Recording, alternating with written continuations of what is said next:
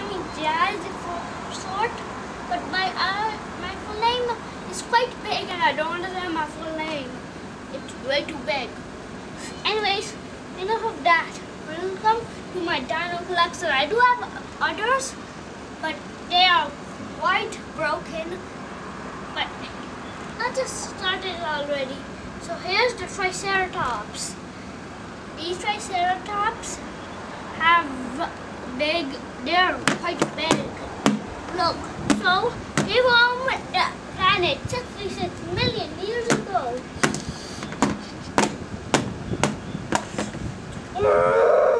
And they have 3 horns. And you might be wondering, what is this awful thing around their neck? It's just a seal, whatever you like to call it. So, anyways, moving on to the big guy. That is pterodactyl. They fly over. Okay. And just let you quick fact, there it is quite inside the beak, but they're on the presently. Anyway, so moving on to the Apatosaurus, also called big guy. This guy is quite big compared to a human.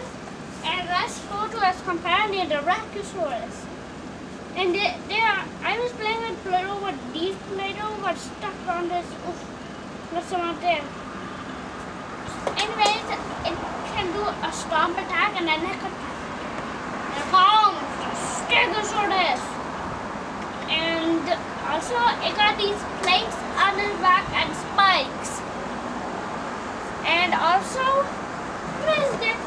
That one called Tyrannosaurus Rex. Okay, anyways, of that, it got a pink skin, and also just like this Tyrannosaurus got a pink skin and a yellow belly. But its armor usually but bites was way longer than a crocodile's. And now move on to its other companion, the Tyrannosaurus. Or, I mean T-Rex. This one looks different and it's much more dangerous. And that's all for today's video, but there's one thing I would like to show you. Let me just get it out of the